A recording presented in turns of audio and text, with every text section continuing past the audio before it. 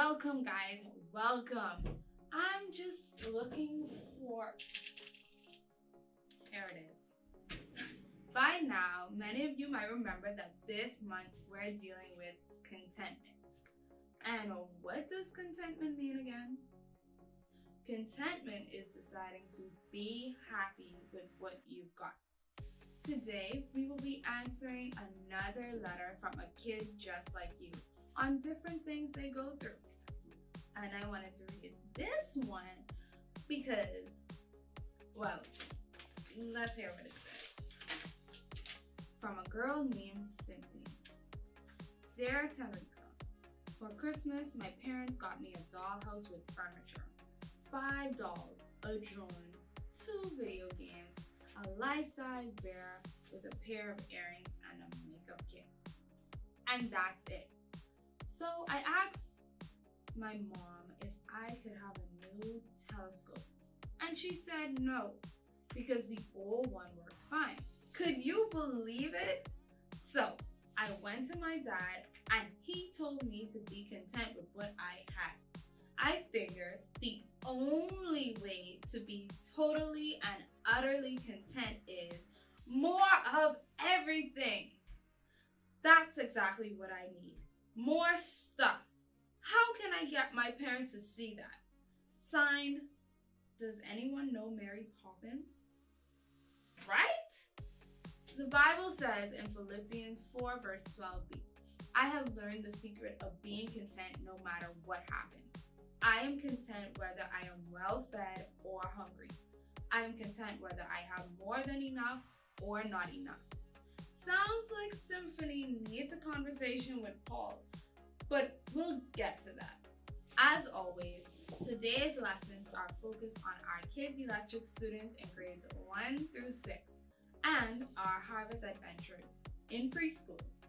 Be sure to pay close attention to what's happening so you don't miss out on any part of our amazing story or the super cool fun happening in Kids in Action. Why don't you check them out and I'll see you when you get back.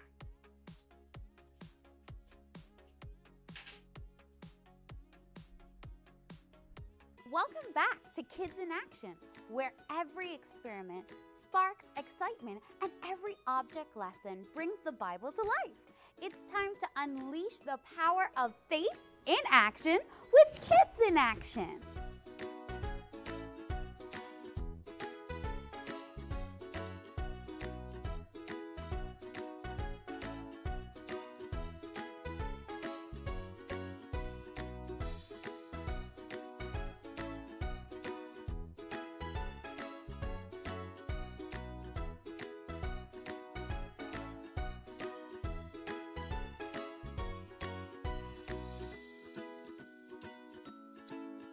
Hello everyone, my name is Tika and I am here with my amazing assistant, Brian. All month long, we are talking about contentment. Brian, can you tell everyone what our definition of contentment is? Contentment is deciding to be happy with what you've got. Dun, dun, dun, dun. How many of you have seen one of these? Maybe you have one at home or something a little similar. Brian, do you have one of these? I do, but mine's actually the shape of a globe. Now, what do you use this for? To store money or to save money. Exactly. Saving money is a good thing. Now, I know you may not have a job yet because you're still young in school and extracurricular activities, but maybe you could still earn some money. How can you do that? Maybe an allowance or extra chores. Yes, that's a great way to get money at your age, and maybe even Christmas or birthday money that others might give to you. Now, let's say you have your eye on a new toy or a video game that's being released in, say, September. So you need to save for it, but you realize you don't have enough money saved. So maybe you do more chores and then some more chores, and then you can get more and more money for what you want. But what happens when getting money becomes the most important thing to you? Is that a good thing? Probably not. What if I were to say today is your payday?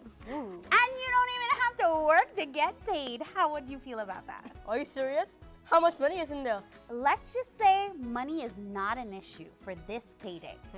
Oh boy, I could buy all the clothes and the video games and the shoes and especially those phones. Yep, you could do a lot with that money. But there's just one problem. What's the problem? This is what I meant. I know you might be a little disappointed about that, but maybe you weren't daydreaming about this, but daydreaming about spending money for what you didn't have to work for. When we focus more on money and things, it starts to control our thoughts, and then it could end up controlling everything about you. I already feel miserable because I was hoping that you would pay me. This could get out of control and make you absolutely miserable. I already feel miserable because I was hoping you're gonna pay me. I did pay you. That's your payday. It's a chocolate bar. It's all yours. God wants us to be content with what we have, not focus on what we don't have or getting more. Because when we get so focused on our stuff and getting more stuff, we could really miss out on what really matters. Well, I guess I should be content. I mean, it's a free chocolate bar. I didn't have to work for that. That's the spirit! Let's check out our Bible story today and see how this all connects. Bye-bye! Bye! The Bible has lots of stories, lots of characters, and lots of amazing truth in it. The part of the Bible that we're going to read today is a part where Jesus tells a parable. A parable is a story that teaches a truth about God. The story, or this parable, has an interesting character in it. Jesus tells us about this guy in the book of Luke, in chapter 12 to be exact. This guy was no ordinary fool. He was a rich guy, and he wasn't exactly the wisest guy on the planet either. Now remember, Jesus is God. That means he is the wisest of the wise. That's why people would go to Jesus with questions. Jesus would sometimes answer those questions by telling a story or a parable. One such parable that Jesus told came after someone shouted out something in a crowd. Jesus was often surrounded by crowds, and crowds often shouted lots of things. In Luke chapter 12, verse 13, someone from the crowd shouted out, "Teacher, tell my brother to divide the family property with me." It seemed as though this person who shouted this out, we'll call him Jed, and his brother, we'll call him Obi, lived on land their family owned. Normally, when a father passed away, the land, the family property, was given to the sons. The oldest son would get the most. The sons would become the new owners of the land. It was their inheritance, which is kind of like a great big allowance. It sounded like Jed wanted more of the family land than he got. In verse 14 and 15, Jesus said, "Friend, who made me judge or an umpire between you two? Watch out. Be on your guard against wanting more and more things. Life is not made up of how much a person has." Now, just in case you missed that, I'm going to say it again, so listen carefully. This is what Jesus said. "Friend, who made me a judge or an umpire between you two? Watch out. Be on your guard against wanting more and more things. Life is not made up of how much a person has." Well, that is not at all what Jed wanted to hear. He started to protest, but Jesus started telling him and the crowd who was there this parable. A certain rich man's land produced a very large crop. In other words, this rich man had lots of farmlands, and this season, his crop was huge. It was overflowing. There was so much corn and wheat and barley and beans, it was the biggest crop yet. He tried to store it in his storehouse, but unfortunately, it was too small. He wasn't sure what to do. Then the rich man had a thought. Aha, I know what I'll do. I'll tear down my storehouses and build bigger ones. That way I can store everything. But what if, and this part isn't in the parable, that same person pointed out a pretty obvious fact. You have way more than you need, sir. You don't need more money, and you certainly don't need more food. What if you just gave it away? Gave it away? The rich man might have cried. Are you nuts? This food is all mine. That's why I'm building the storehouse huge in the first place. It's all mine, I tell you. So the rich man had huge barns and storehouses built to hold all the food his fields had yielded. Then the man said to himself, "Self, you have done good work here. You have plenty of grain stored away for years to come. You know what? I'm going to take life easy from here on out. I'm going to eat, drink, be merry, and have a good time, and not worry about giving my food to anyone else." Well, the rich man stretched off on his bed, completely happy with himself, dreaming of ways he would eat, drink, and have his own one-man party until a huge voice thundered through his room. "You foolish man!" It was the voice of God. "Tonight I will take your life away from you. Then who will get what you have prepared for yourself?" Now, don't take my words for it. That's what happened in verse 20 of Luke chapter 12. The rich man now felt like a rich fool. Everything he selfishly stored up for himself, his one-man party, was over even before it started. All of that stuff wouldn't do him a bit of good. As Jesus finished telling this story to Jed, the Bible doesn't tell us how Jed responded. I'd like to think that he understood that he was acting like the rich man. No, the rich fool, wanting more and more things. The last thing Jesus said in verse 21 was, "That is how it will be for whoever stores things away for themselves, but is not rich in the sight of God." Now, I added a few aspects to the parable to help you understand it a bit better. And we don't know what happened to the man, Jed, who called out from the crowd in the first place. Jesus had a way of cutting right to the heart of a problem, and usually his parables were specific. If I were Jed, I would be wondering about the choices I'd made and wondering if I was too focused on getting and keeping more things for myself. Let's take a look at the one thing to remember for today. When you focus on stuff, you can miss what matters. God wants you to focus on what matters most to Him, not your stuff. I know sometimes that may not be easy, so let's pray and ask God to help us focus on what matters most. Dear God, please help us not to allow stuff to get in the way of you. Please help us not to let things become more important to us than you are. Help us to focus on you, on what really matters. Thank you for your word and for this parable that teaches us things we can use to help us be better kids, better people, and more like you. We ask these things in Jesus' name. Amen. Good morning, boys and girls. Welcome to another exciting time where we learn about God's Word. This month, we're learning about contentment. What a big word. Can you say that word with me? Let's say it together. Are you ready? Contentment. Great job. Now, contentment is deciding to be happy with what you've got. Our story today is about a parable. Do you know what a parable is?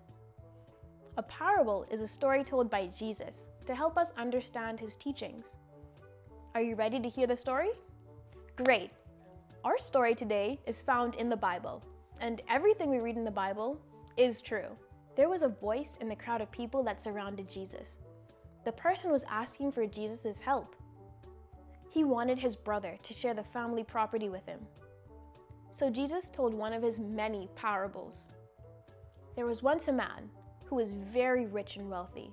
He had so much crop, he didn't have anywhere to store it. His barn was just too small. He couldn't figure out where to keep all his crops. Then he came up with a great idea. He said, "I will tear down my barns and build bigger ones, where I will store my crops and all my goods." Oh, he was beginning to sound a little greedy, wasn't he? He thought to himself, I'm a lucky man. He became so selfish. All he could think about was how much food he had and how long it would last. He thought about how he could enjoy life and do what he liked. But God said to him, "You fool! Tonight you will have to lose your life. Then who will get all your crops and goods?" And then Jesus concluded and said, "This is how it is with those who pile up riches for themselves, but are not rich in God's sight." Wow, what a story. The farmer chose to keep everything so he didn't need to work anymore. It seemed like an amazing plan. But then, the man died. He didn't get to enjoy all that he saved. This man had earthly treasures, but there was something more important, and that is heavenly treasures. God is telling us that we should not focus on the things of this world, because we could miss what really matters. When you focus on stuff, you can miss what matters. God wants you to focus on what matters most to Him, not your stuff.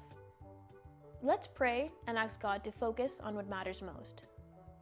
Dear God, thank you for the parables you share that teaches us how to live. Help us to focus on the things that matter to you. Thank you for your love towards us. We love you, God. In Jesus' name we pray. Amen. It's memory verse time! Yeah! I have learned the secret of being content, no matter what. Philippians 4 verse 12.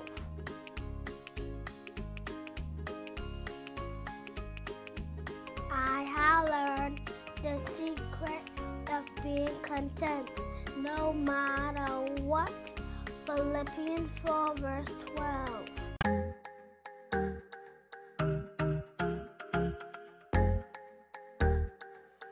Sometimes it's hard to wait for all the things that I want. Sometimes I kind of feel like it's just taking too long to get the things I want, what I think I need. But I know you know what's best for me. I'm gonna live what I believe. I'm gonna wait 'cause I know you're still working. I'm gonna have patience 'cause it'll be worth it. I'm gonna have faith, I know you have a purpose.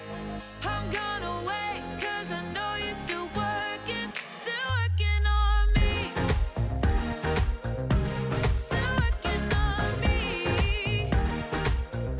I know that sometimes I just need to slow down and trust that you are working all of this out. You know the things I want, what I think I need, but I know you know what's best for me. I'm gonna live what I believe. I'm gonna wait 'cause I know you're still working. I'm gonna have patience 'cause it'll be worth it. I'm gonna have faith, I know you have a purpose. I'm gonna wait 'cause I know you're still working on me. Still working on me. I'm gonna hold up, slow down. I'm gonna trust that you're working it out. I'm gonna hold up, slow down. I'm gonna trust that you're working it out. I'm gonna hold up, slow down. I'm gonna trust that you're working it out. I'm gonna hold up, slow down. I'm gonna trust that you're working it out. I'm gonna wait 'cause I know you're still working. I'm gonna have patience 'cause it'll be worth it. I'm gonna have faith, I know you have a purpose. I'm gonna wait 'cause I know you're still working on me. Still working on me. Still working on me. Jesus' last words in the parable we talked about today were, "That is how it will be for whoever stores things away for themselves, but is not rich in the sight of God." In other words, All of the stuff in the world doesn't matter if you don't love God. All of the stuff in the whole world doesn't matter if you don't love others like God wants you to. Look for what matters to God, and there you'll find contentment. Paul reminds us of that in Philippians chapter 4, verse 12b, when he says, I have learned the secret of being content no matter what. I am content whether I am fed or hungry. I am content whether I have more than enough or not enough. You see, Paul understood that his relationship with Jesus Christ was far more important than any of the stuff he could ever have in life. When you focus on stuff, you can miss what matters. Say that with me. When you focus on stuff, you can miss what matters. The man in our story today had so many things that he had to build a bigger barn. He thought he could relax and enjoy life, but before the day was done, his life was over. We can't take anything with us when we die. None of our material things will last forever. Jesus knew this and wanted to remind his listeners of how important it was. Our lives cannot rely on our stuff, but on the maker of all things, on God. Jesus reminded his people that God handles everything that we need. We might not always have everything we think we want, but we have what we need. God promises that. So don't miss what matters. In today's story, the rich man was only concerned about how much he had and how he wanted to keep it all to himself. But Jesus doesn't want us to live that way. What does Jesus say matters? What is more important than stuff? Our relationship with God and loving others more than stuff. When you focus on stuff, you can miss what matters. Well, it's that time again when we say goodbye. It was a pleasure hanging out with you, and we hope that this week's message has encouraged you to be content with what you have. We'll see you next week as we continue our series on contentment, right here on Harvest Kids TV, our family life TV experiences at Bahamas Harvest Church. Oh, and there's one thing to remember. Don't be like the rich man in our story, who was more focused on stuff that he missed what mattered. Be content and live a happy life. Have a great week. Bye.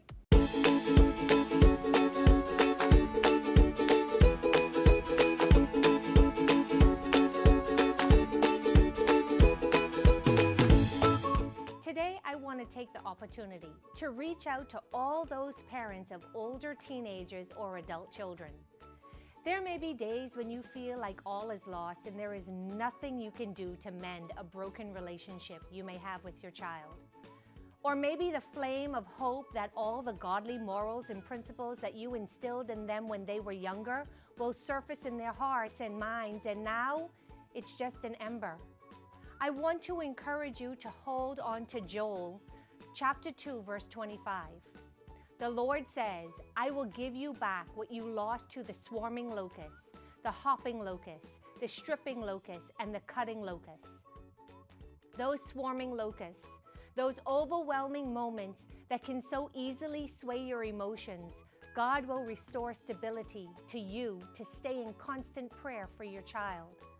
Those hopping locusts, those impatient moments you may have felt like you were grasping at straws to figure out how to control your child, God will restore patient endurance for you to parent your adult child because you are in this for the long haul.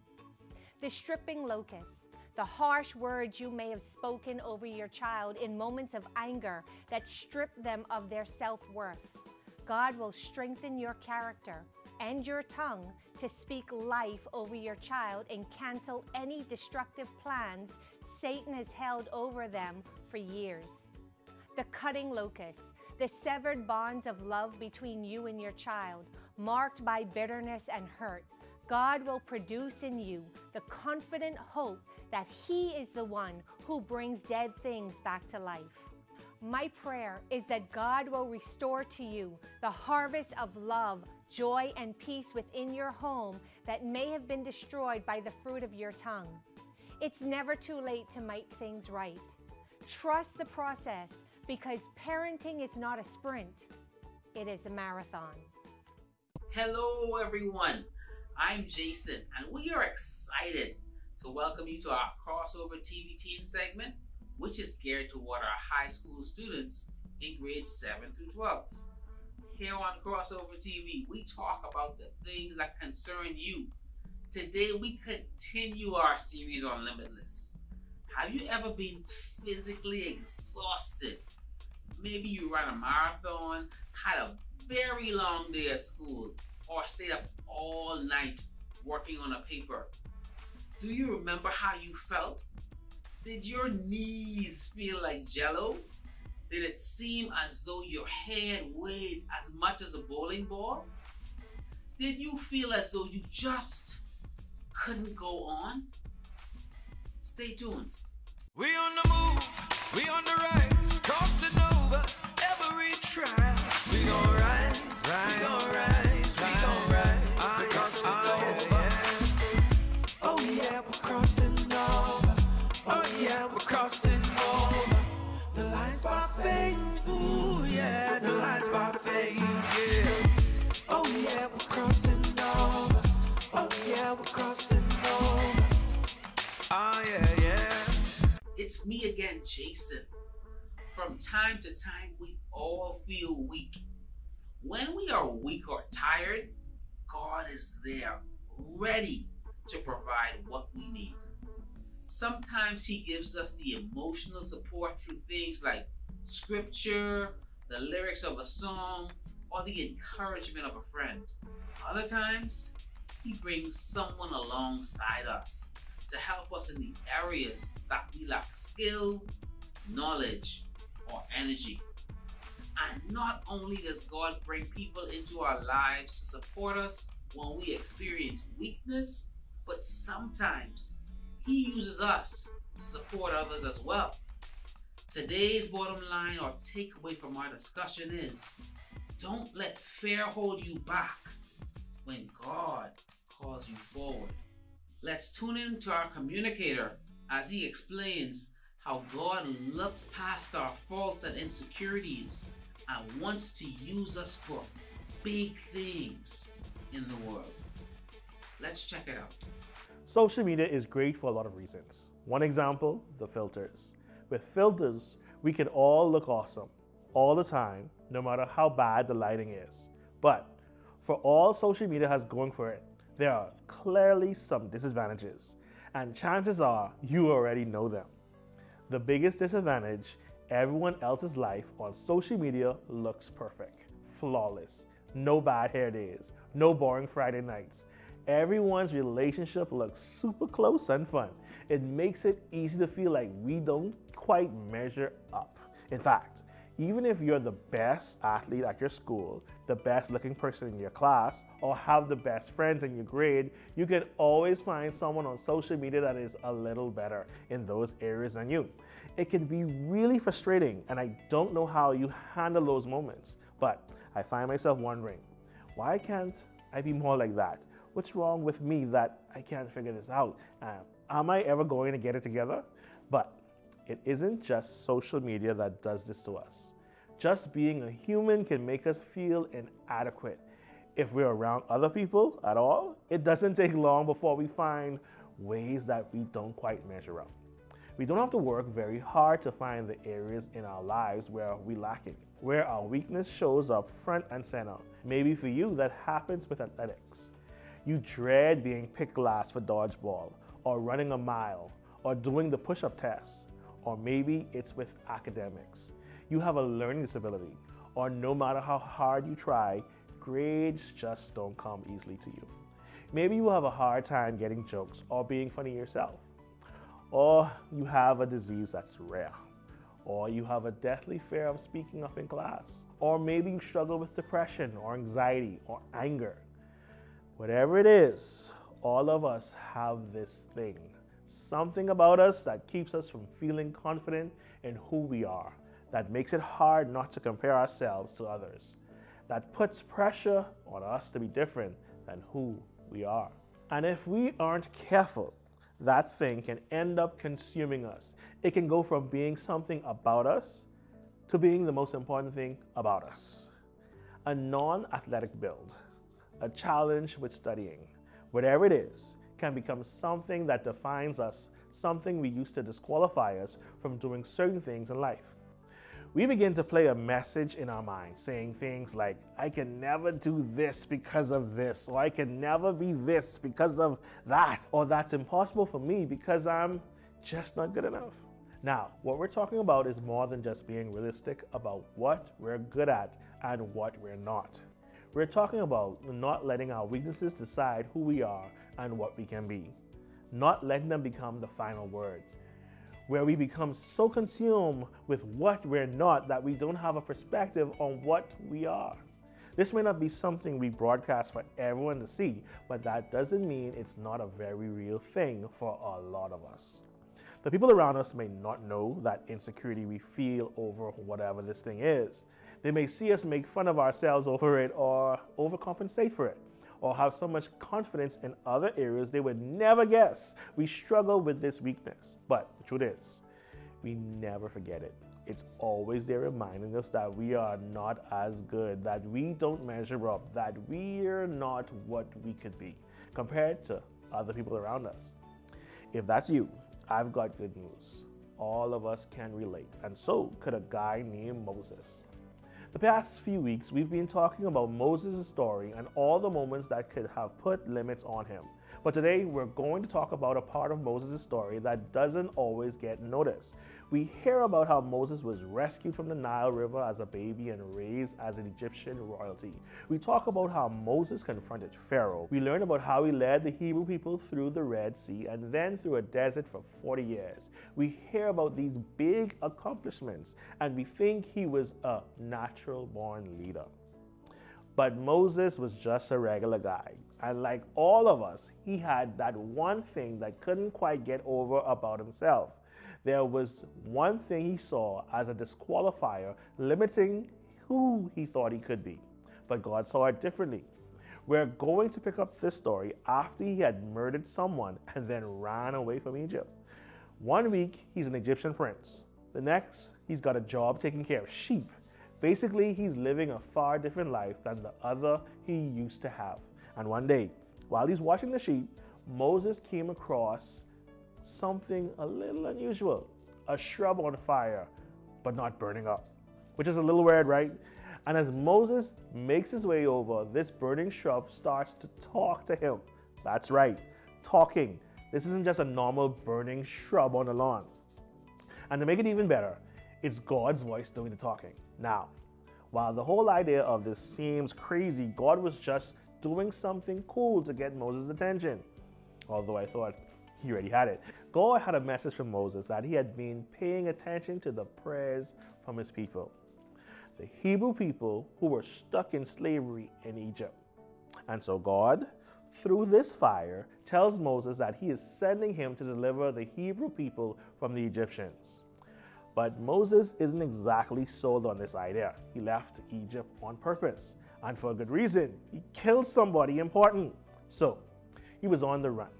He had created a new identity and a new life, and now God wanted him to go back.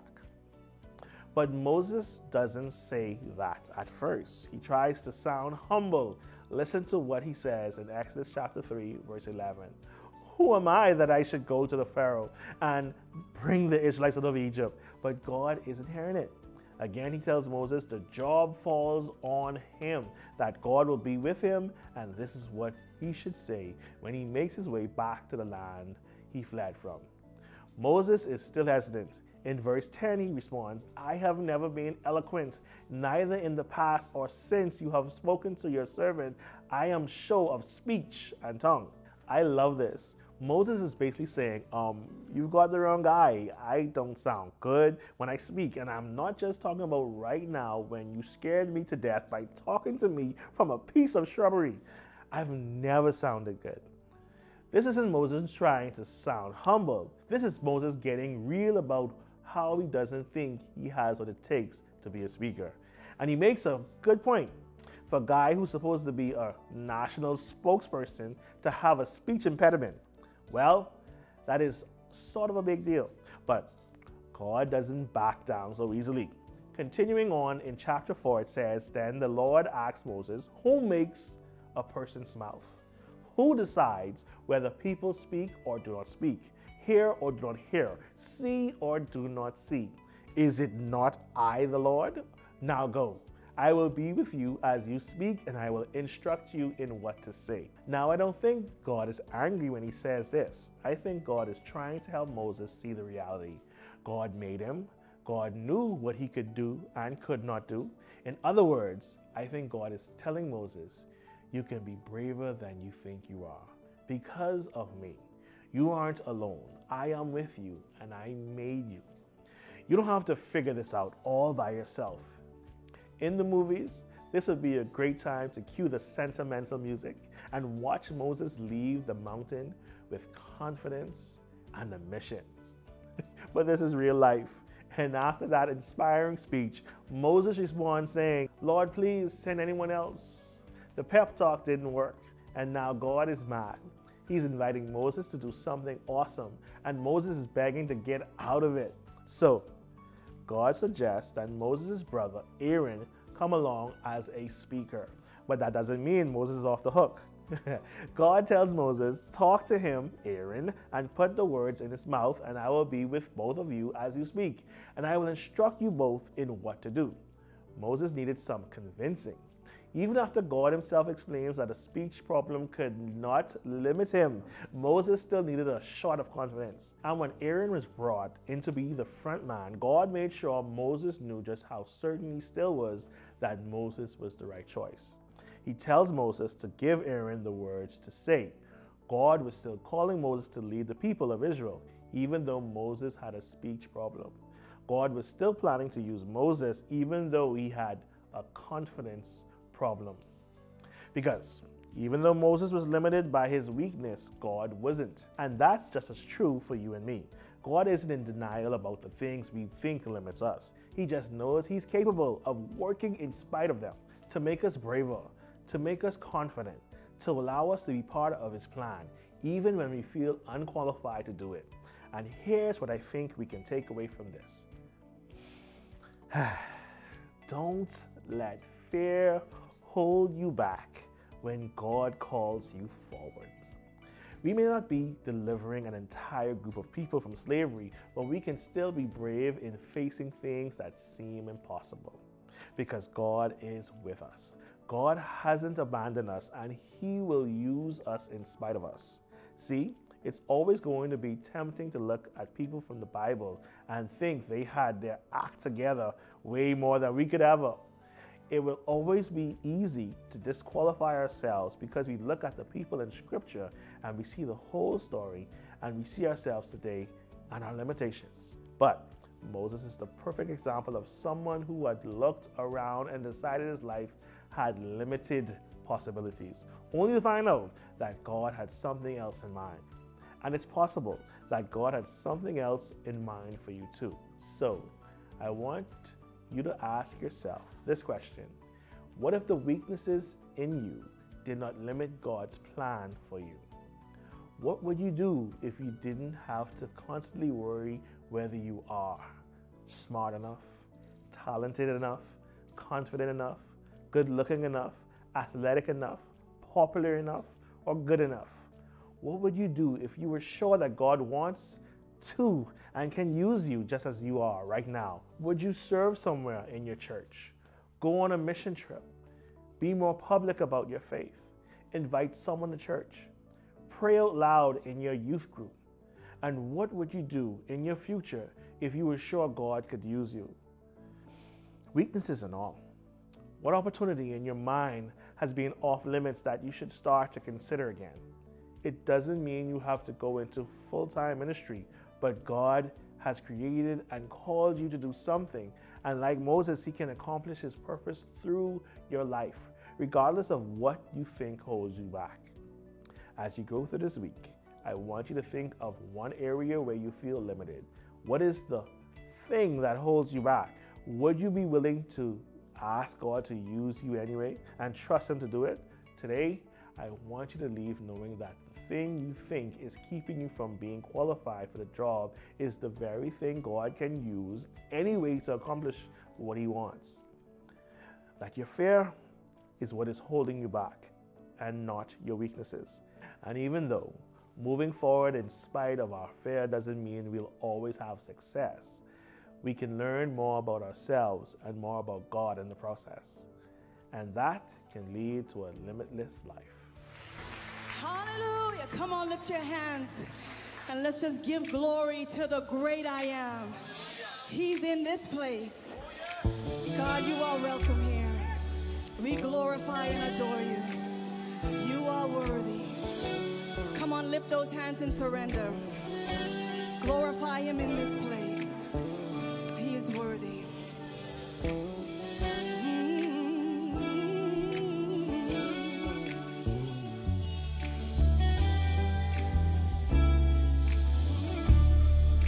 I want to be close, close to your side, where heaven is real and death is a lie. I want to hear voices of angels above, singing as one, singing hallelujah. Holy, holy, God Almighty, the great I am, who is worthy, none beside thee. God Almighty, the great I am. You are the great I am. I wanna be near, Lord. Hey guys, Carlton here. And then today we learned that from time to time, we all feel weak. It might be a physical exhaustion, or it can be the feeling you get when you're out of your element. You know you need to act, but feel like you're not the right person for the job. When we are weak or tired, God is there, ready to provide what we need. And even though we are limited by weaknesses, God isn't. With that in mind, I have a few questions for you. Question number 1. Why do we shy away from the things we're not very good at? For me, I would be concerned about the embarrassment of failing or not being able to be what someone needs. I have come to the truth that you can only become very good at something by not being very good at it at first. There is a Chinese proverb that says, even the grandmaster was once a student. Question number 2. How does having confidence that God is with us help us move forward, even when we're afraid we'll fail? My confidence is that God is guiding my footsteps.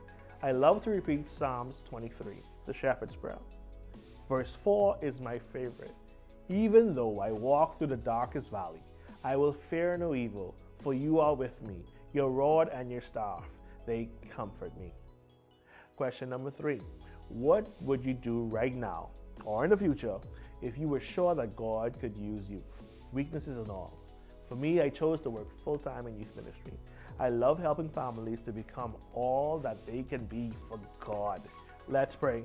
Dear Heavenly Father, we thank you that fear is not of you, and you gave us a clear mind and strength to do all things through your Son, Jesus Christ. Please remind us each day of this truth. Help us find within ourselves everything you have planted and help us to use it for the betterment of others. In Jesus' name I pray. Amen. That's it for this week, but remember, don't let fear hold you back when God calls you forward. Today, our communicator spoke about how great we have it. There is something about social media that causes us to question ourselves. We see how great others seem to be, and it leaves us wondering what our weaknesses or flaw is limiting us from being just as great. It makes us insecure, and if we're not careful, that insecurity can end up holding us back more than we realize. Moses had the same experience. When God tasked him with a huge responsibility, Moses didn't think he had what it took to get the job done. But we discovered just how God used Moses despite his perceived limitations. He will do the same for us. Knowing this, here are a few helpful tips for you to consider. First, look beyond the faults. Name 2 things you do well and 2 things you don't do as well.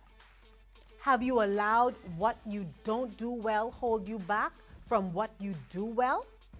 Part of high school phase is learning what you are good at. Keep in mind that when you move forward despite your fears, it doesn't mean you'll always have success, but you'll learn more about yourselves and more about God in the process. Secondly, look for someone you can support. Sometimes God brings someone alongside you to help in the areas you lack in skill, knowledge, or energy.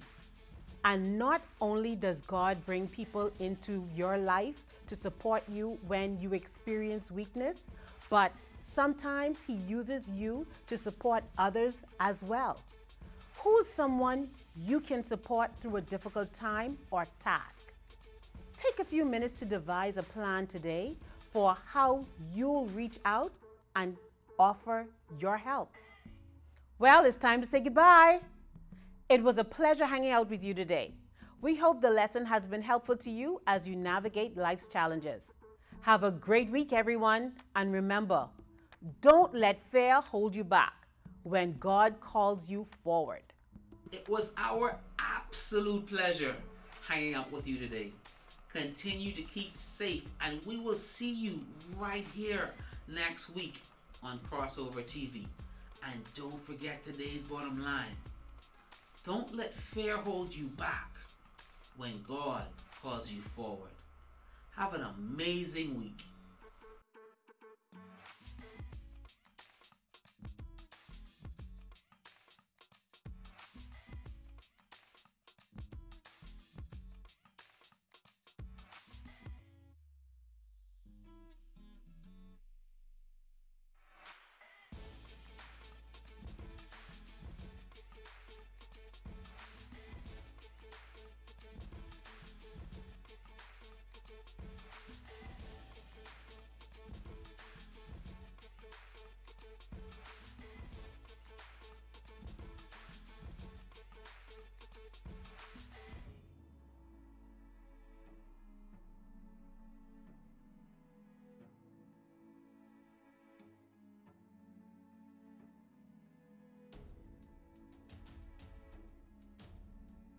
Sure to be greeted by bright, friendly faces as you go to the sanctuary for your service of choice.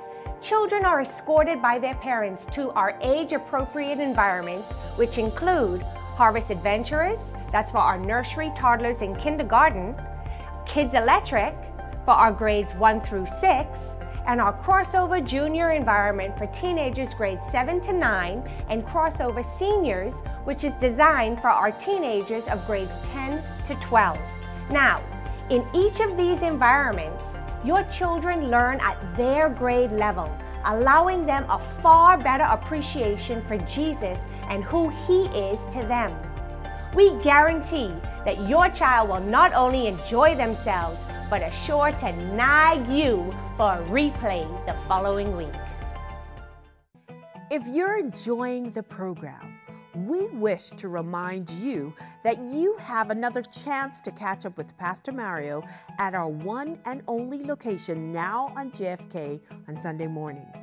Find out what makes Bahamas Harvest Church so different. From the moment you walk through our doors, you will find smiling faces and an atmosphere that will draw you in. There are age-appropriate environments for your children from nursery through grade 12, so you can focus on the Word without distraction. Anointed praise and worship, and a word from Pastor Mario that is timely, down to earth, and actionable for transformative life change.